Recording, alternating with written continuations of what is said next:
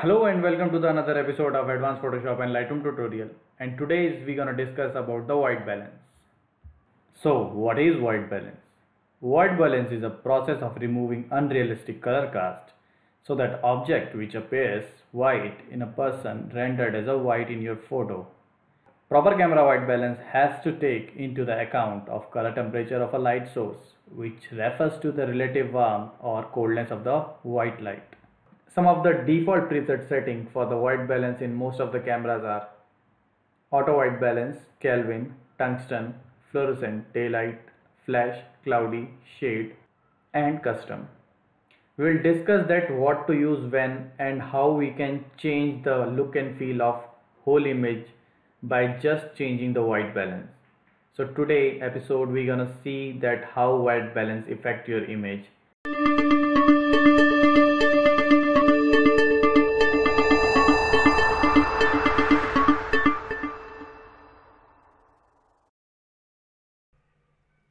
Hello and welcome. Today we're gonna learn about the white balance, and these are the 5 images we're going to edit today. So all these images shot during the various duration of a time. So these are the default white balance type what I already told you, which is like auto, daylight, cloudy, shade, tungsten, fluorescent, flash, and custom. So let's start with this image. This is the image which I clicked in 2014 in the early morning during the sunrise time. This is a Jaisalmer. The temperature was like -5 degree, but when I will edit this image, the complete look and feel of this particular image will change. It's not like that I have not set the white balance over there towards the warm. I have taken on the default setting because suddenly we were coming out and we got this nice opportunity which I don't want to miss, so I did not get time to set my white balance. But let's see what we can do with this in post processing. So first of all, I will increase the temperature because this is a sunrise time, so I wanna give a feel of a orangish look. So I will go till 19,000 somewhere around, and I will take down my shadow because I just want to show the silhouette of this image, and I will further take down my blacks. So just doing this, you can see that how much change it has done. I have just changed the shadow and the white balance, nothing else. So this is the power of the white balance. If you have the raw image, you will get a temperature range from 2000 to 50,000. But if you have a JPG, you will not have this priority. So make sure you are clicking in a raw. So I will set it back to the around 19,000. What else I would like to do is basically to give a little more vibrance.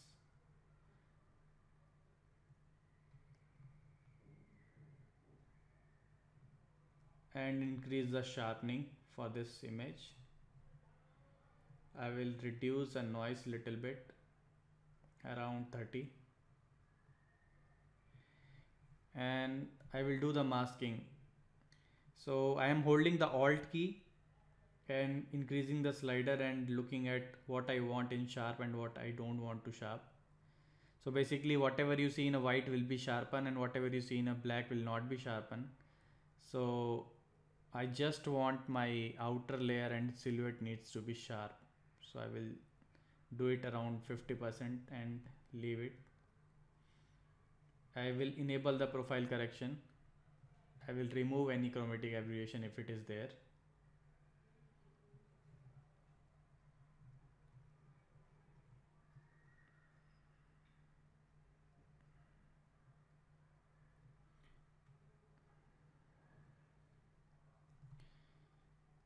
This is not a necessary step. I am just going to hue and clicking this and trying to change a color feel a little bit, that's all.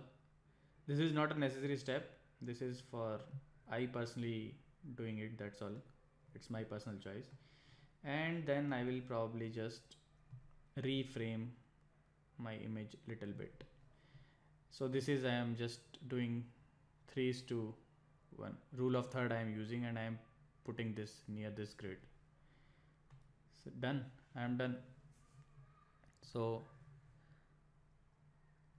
if I want, I can just copy this image. There is a similar image which is this during same time. I will just paste it and see how we can change the look. Now this is another image from the trip of Hampi. This was during the sunset. This is a very famous temple. Stone Churite is there. It's called Vitthal temple or Vithala temple. So we'll edit this image. So in this image also we are going towards the warm, because let me just reduce the exposure a little bit so orangish feel will be visible. Yeah, so I will go till -2 and let's increase the temperature, which is your white balance basically. So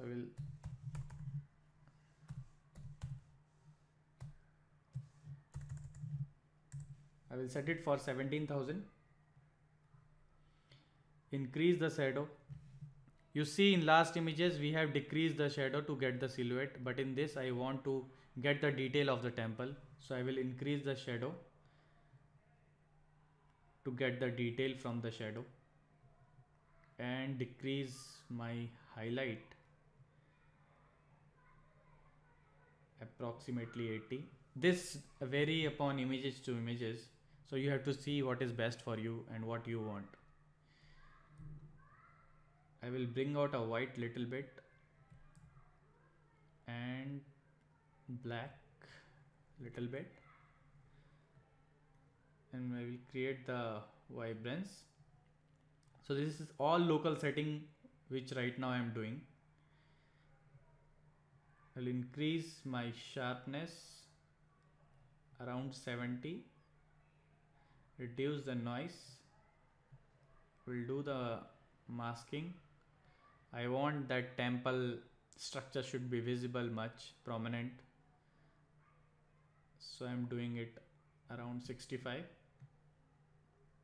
Then I will enable profile correction, remove chromatic aberration if it is anything there.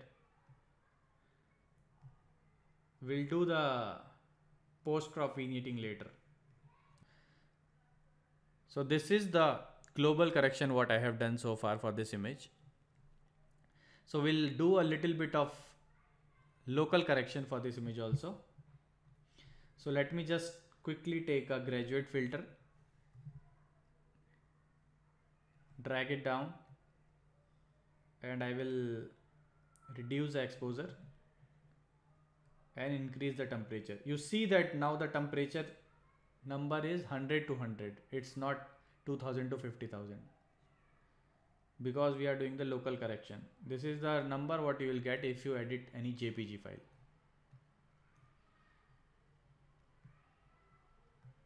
Then I will pick a radial filter. I will click this. I want exposure. I want little clarity. So you can see the structure of temple is visible.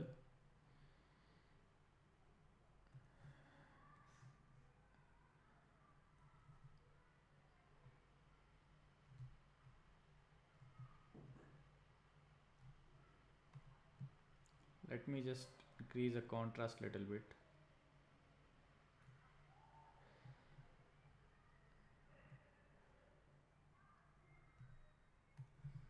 I also want to show the complete structure, so we'll increase this by area a little bit more. Okay, Let me tone down exposure little bit from the downside. So yeah, we are done. See, this is before and this is after. We have mostly played with the white balance. So here is the one another image which I clicked during the wedding. So as you can see that there is a color cast on the person face because there was a blue light. So I will tell you that how to fix this. Basically you can fix this using this icon, which is basically a white balance selector. So if you have any cast, you can just click this and go to any perfect gray and click there, and you will see that image will change. But as you can see that it is not get corrected because there is a no perfect gray in this image. So let me undo this. So I will tell you that even if the image doesn't have the right gray, how you can fix it. So we'll quickly take this radial gradient filter. We'll set it everything at 0 and let me drag this. So I will make a circle. I will reduce the feather completely, and what I will do that I will reduce the saturation. So this will be my gray layer for me, which I can place anywhere, and that will give me gray. So now I will find it for the mid gray. Basically 666 is the code for the perfect mid range gray color. Something similar what I right now we are looking for. So let's say done. We'll again go to here and pick it the gray color, and you see my image is done. I don't have much blue cast now in the image. So as you can see, before and after. So now you can go to here, radial filter, click this and you can remove this. Now this image is ready to post process it.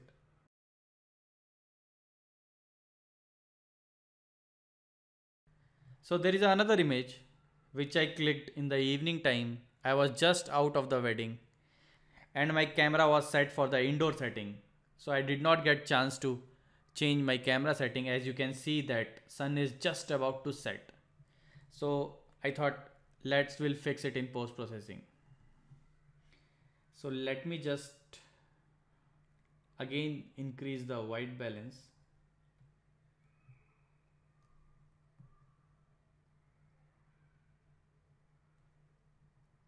Increase the shadow, decrease the highlight. This time completely I am taking highlight down and completely taking shadow out.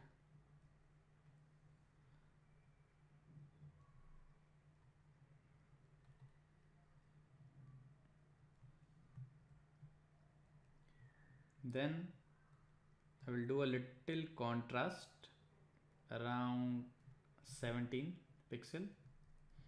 Let me increase a white till I get any white spot. Let me adjust the blacks till I see a little bit of black, and I will just remove it. I will increase vibrance around 31. Then I will take this graduated filter and set it for blue.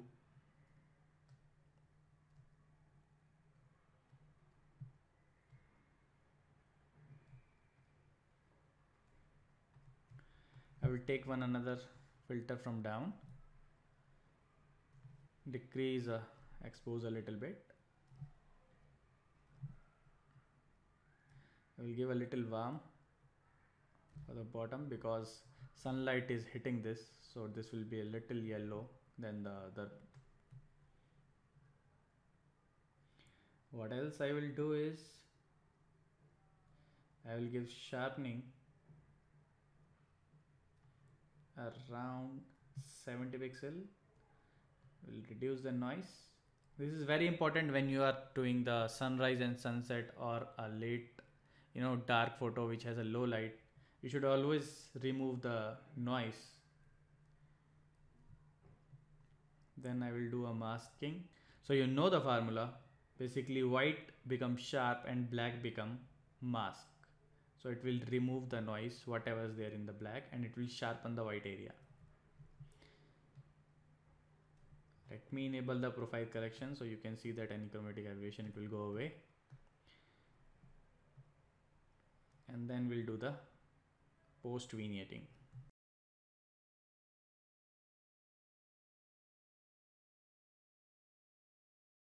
So this is before and after for this image.